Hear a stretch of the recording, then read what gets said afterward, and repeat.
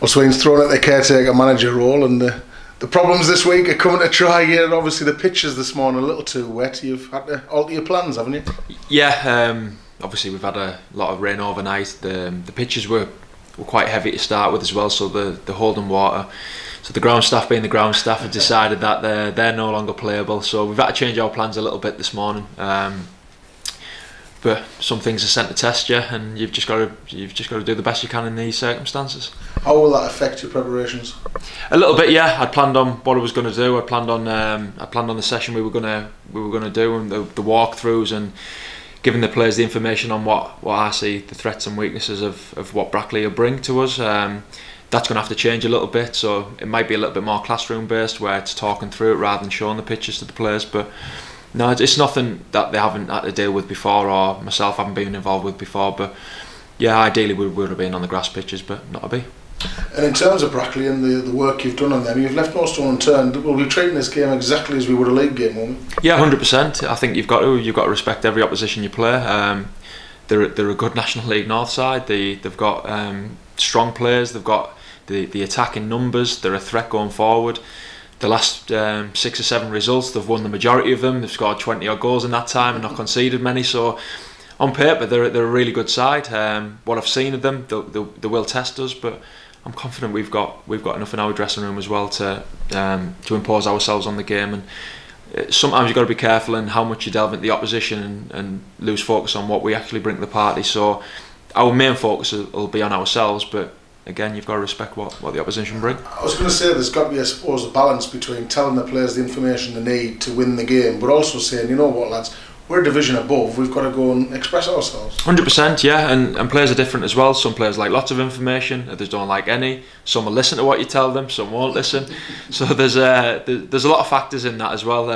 What I don't want to do is I don't want to bore the players. I don't want to sit there for hours and hours and saying this and that and this. I just want to give them the specific key points. Whether they come out in the game will be another thing. They might change the formation, they could change personnel, but it's just to give them an idea. So there's no real surprises. They're aware of the threats. They're aware of how we want to play. But it's down to the players. They're the ones that play the game. They'll have to see how the game's going, what they need to change, what they need to keep on doing well. And it's their game management in terms of they'll win or lose as the game. It won't be the coaching staff doing the scouting reports and watching the videos. It'll be the players' performance. And that's the bottom line, isn't it? We want to get through. This is an important competition for the football club. Yeah, no pressure. Yeah, the financial aspect is you can't hide away from it. If you can get through the early rounds, there's some massive rewards for the football club. But not only that as well, there's rewards for players in drawing good ties in good stadiums and different experiences. So it's a competition that we won't be taking lightly. But you've got to earn the right to get through the rounds. There's no easy ties in this. So I'm expecting the best Brackley side, and probably better than we've seen all season with the circumstances with their FA Cup as well. We need to match that, and we need to be the best Hartlepool side that we've been all season. This competition, obviously, it's one that's given you good memories. You scored a hat-trick, I think, against Yeovil for Hartlepool, and played in some giant killings for us, but also for other clubs as well. Yeah, scored a hat-trick against Yeovil, which was nice. That was at the Vic. Played against the likes of Stoke and West Ham, again at the Vic as well. Carlisle was a good experience. We drew Everton on TV at Brunton Park, which was a full house. So yeah, the experiences are there that you can actually not only can you make the club a little bit of money, but you can actually go and improve yourself and test yourself against some really top class players. That's what we're striving to do. But again, we can't look any further than Brackley, because they will pose as a threat. But that's got to act as motivation, I guess, for the players to be able to, think if we can do the job, if we can be professional on Saturday, who knows what could open up down the line. Yeah, and from a club point of view, it's been far too long since we have had them cup runs and building the excitement and the generating the atmosphere and the buzz around the town that cup runs do get. Yeah, so but again, it's down to the players. They'll perform if they take on board the information that we're going to give them. If they perform to their capabilities, there's no reason why we won't be in the hat for the next round. And you've had lots of experiences at Victoria Park over the years as a player, as a coach, all different things. But how much are you looking forward to being in that dugout in charge for the first time on Saturday? Yeah, I'm looking forward to it. I can't stress enough, it's not about me. It's not about me being in charge. It's about It's about us trying to get through to the next round. I'm sure it'll be different to the Aldershot experience that I had, so it'll be good for my personal development. I'll have probably, or hopefully, 3,500 people with their own opinions on, and they won't be shy in telling me whether what I'm doing is right or wrong. So no, I'm looking forward to it. But yeah, it's just important that we perform well. If we perform well, then the chances are we're going to be, or hopefully, on the end of a good result as well. In terms of team news, I guess you've got some decisions to make. I mean, I know there's no players coming back from injury that are going to add to the mix, but you know, you've got the luxury of a 7-seat substitute bench this week.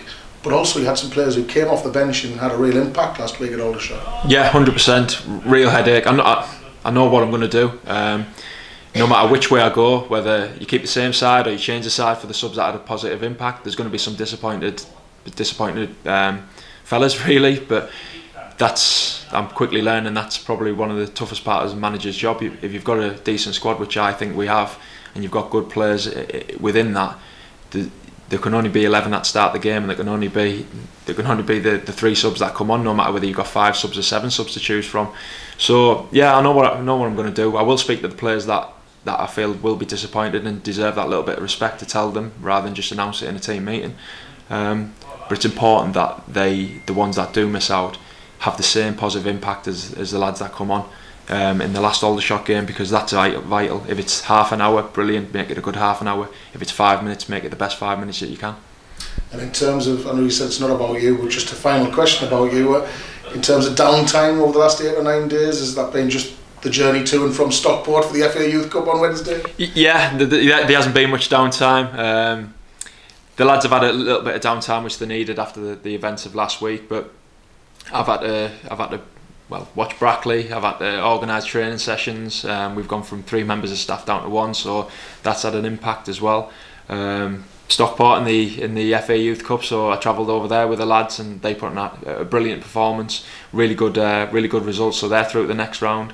And I think as a football club, it's important that no matter what